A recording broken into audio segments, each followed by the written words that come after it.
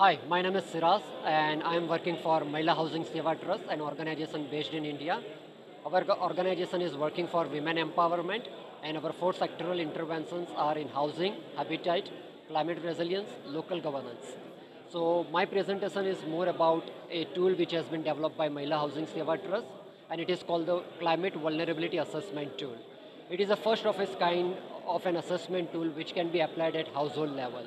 So using this mobile application, household has to feed in the basic information about their socio-economical data, the environment they are living in, and the housing condition.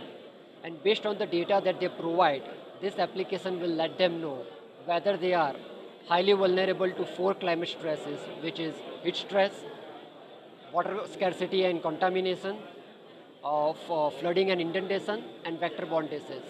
The objective of developing this app is to make household realize that whether they are at high risk for a particular stress or not, and then motivate them to take the adaptation required for reducing their risk.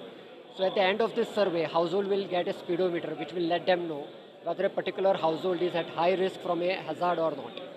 Once they know that they are high risk, our volunteers who have been trained in this will suggest them the adaptation technology and will also link them with the financial institution so they can purchase this technology from a private sector at a subsidized rate and the payment can be made in the easy installments of 12 to 18 months.